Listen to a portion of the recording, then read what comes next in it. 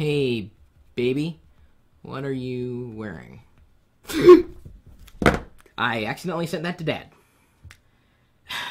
It's going to be a few more years of counseling for both of us.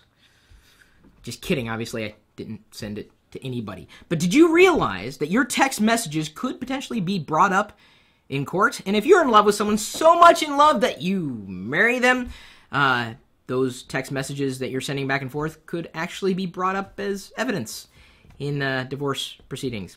Yes, so be careful about what you send electronically. Be careful about what you say anywhere, because you never know if they're going to be recording your voice, recording your face, or potentially taking that text that you thought was benign and using it against you. Be careful when you write anything to anybody, anywhere. That's kind of the bottom line. So we've detailed exactly what could possibly happen to you, and even if you're not married, if you plan on being married, or let's just say you know someone who's married or potentially in a really bad marriage and they're heading for divorce, you might want to let them know about this article. Smartphone and text messages being used in divorce court. I'm going to go ahead and +1 it, just like a few of our nomies did. And according to the American Academy of Matrimonial Lawyers, a recent survey claims that 92% of the 1,600 attorneys that responded said they had seen an increase in admissible technology being deemed accessible in a court of law. Or I'm sorry, not just accessible, acceptable. There is certainly a difference there.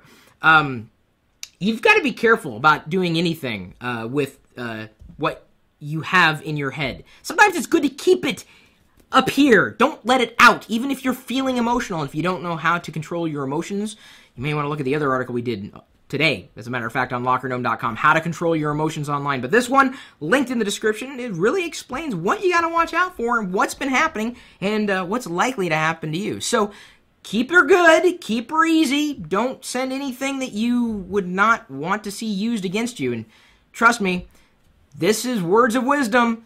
Don't say something to anybody unless you expect the world would eventually see it. It's my #1 privacy tip, but certainly it could save your bacon and a whole lot more.